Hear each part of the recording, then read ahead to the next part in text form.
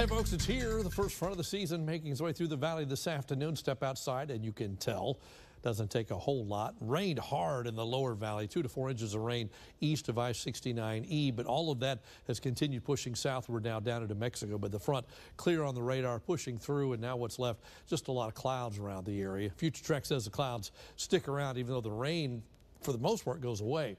Could be some more of that light stuff overnight tonight, but nothing more than that. But it's just enough if you're sitting in a football game, drizzles for a few minutes to make it less than comfortable, with temperatures staying mainly in the 60s, perhaps even upper 50s.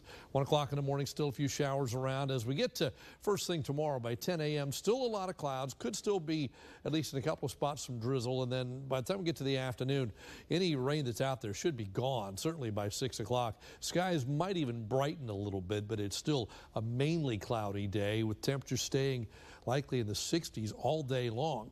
Go forward to Sunday, and by then the wind already turns back around to the southeast and it starts to warm things up, get sunshine back in here, and our rain chances fade away mainly. We're going 30% early tomorrow, spotty stuff on Sunday, and then Monday should be mainly dry. Now let's look at temperatures. Down to 65 in Edinburgh, just fell to 67 here in Weslaco. Numbers falling as we speak. 70 in Rio Grande City, 74 Brownsville, 72 in Port Isabel. Everybody will fall into the 60s and continue going down tonight. By tomorrow morning, we're going to end up in the upper 50s. Wind gusts right now, look at this. 24 miles per hour in Rio, 35 in McAllen, gust to 38 out of the north in Port Isabel, so a very windy evening for the next 2 or 3 hours. Then the wind should diminish a little bit, but it'll be windy for a while yet. Again, low temperatures tonight, mainly in the 50s, except at the beach, about 65 there. So with that north wind, temperatures continue to cool off. And then tomorrow, probably the coolest day we've seen since March, with most of the valley staying in the 60s tomorrow. A little bit warmer, South Padre Island and Brownsville. North winds all day at about 10 to 20. The normal high for this time of year, the 30-year average, is 88. We're going to be 20 degrees below normal tomorrow. That's a big deal. That's a strong front. Sunday, we're back close to normal, and by Monday, we're back above normal again. This is one quick shot of cool air, and then we have to wait and see when the next one comes in. Satellite and radar together show the clouds lingering behind this front, and they will. They're here across not just us, but all the way up to Austin, Corpus Christi, San Antonio, all seeing clouds. Temperature-wise, it's cool. 55 in Austin, 54 San Antonio.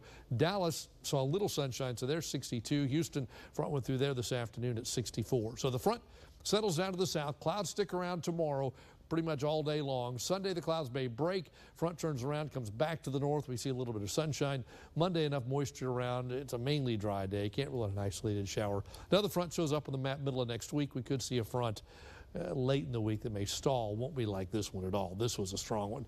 Tomorrow morning, if you're traveling, 52 in San Antonio, 42 in Dallas, 53 in Houston to start the day. By afternoon, most of the state back into the 60s. So for us, for tonight, first 1-5 AccuWeather forecast, windy and chilly with a little bit of light rain around. It won't be raining all night, but there'll be patchy light rain. Lows in the 50s for the first time in a while. Tomorrow, an average high of 68 degrees, a little warmer near the coast, but certainly a much cooler day than we've seen in a long time. So here's your first 1-5 AccuWeather forecast for the next 7 days. After tomorrow's cool day, an early shower, still a spotty shower on Sunday. We're back to 83. Next week, it looks like we spend most of the week in the 90s. Even with the front in the neighborhood, middle of the week, could trigger a couple storms. Not much cooler, courtesy of that front. The one today, biggest one in a while, and probably the biggest one we'll see for next week or two. That's your updated first 1-5 AccuWeather forecast.